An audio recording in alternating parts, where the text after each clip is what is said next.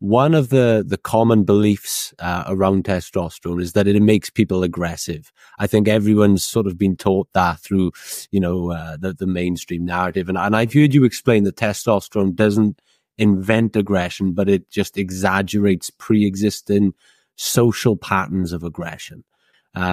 So does this myth around testosterone and aggression come from the fact that we tend to just reward aggression with status? Yeah, exactly. It's a very easy answer to why, and like every culture on this planet, males are so much more of a pain in the ass than females when it comes to violence. In almost every mammalian species out there, and the exceptions are really interesting. But yeah, you kind of look at it in the times of life when testosterone levels are their highest. Adolescent males is when you see the most antisocial behaviors and things that is really tempting to decide that you're seeing causality. And that is testosterone that invents aggression. What testosterone is mostly doing is just upping the volume on whatever social learning about aggression you've already had.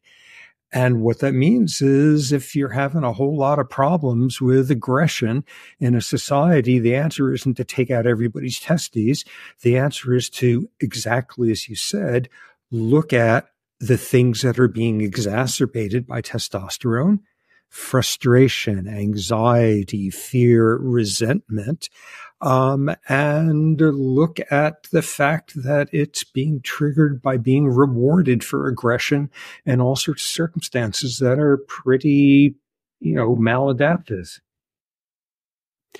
In one of your speeches on testosterone, you give the example of what would happen to maybe a group of monks in an ashram if you just jocked them up on testosterone. What would happen there?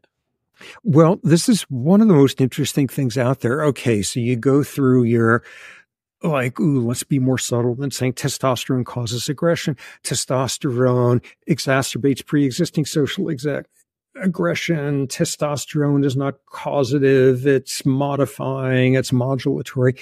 Go through all of this. But then you find out there's an even more interesting ripple to testosterone, which is it's not so much doing any of these things as much as testosterone makes you do whatever you need to do to hold on to status when it's being challenged.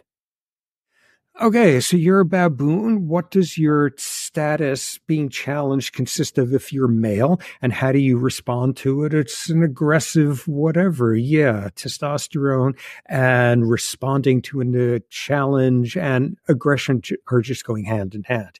But then you get to us, and there's something much more interesting going on there, which is we can get status in all sorts of unlikely ways.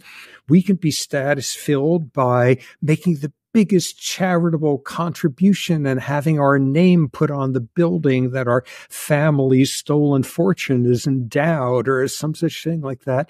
We can gain status by being the most conspicuously kind. We can gain status in certain economic games by making more generous offers rather than more backstabbing ones. And what you see is, framed that way in terms of human complexity, you take a circumstance, you get people playing an economic game where you accrue status by making more generous offers, fill people up with testosterone without them knowing whether it's that or saline, and people become more generous. Wow. When you get more status brownie points by being generous, testosterone fuels that. And thus sort of this picture that, take 100 Buddhist monks and shoot them up with testosterone, and they're going to claw each other's eyes out to see who could do the most random acts of kindness. Testosterone and aggression it's just, what does aggression mean in your society? And if that's what you're handing out in terms of status and who you vote for and who you mate with and who you hand out medals to and things like that, then you're going to see the usual relationship between testosterone and aggression. It's whatever society is valuing That's the thing that males tend to mobilize testosterone for when they're feeling like it's under assault. So amazing. So if testosterone is more of a status seeking than aggression, then the way in which we behave individually is a lot down to our sort of social and physical context that we're in at that time.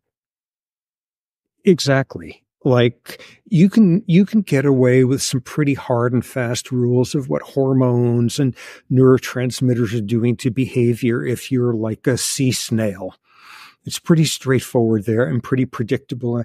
We're so damn idiosyncratic and individuated and so culturally contextualized in our sub-micro culture that applies to you and 3.5 of your friends, that it's always coming with these qualifiers.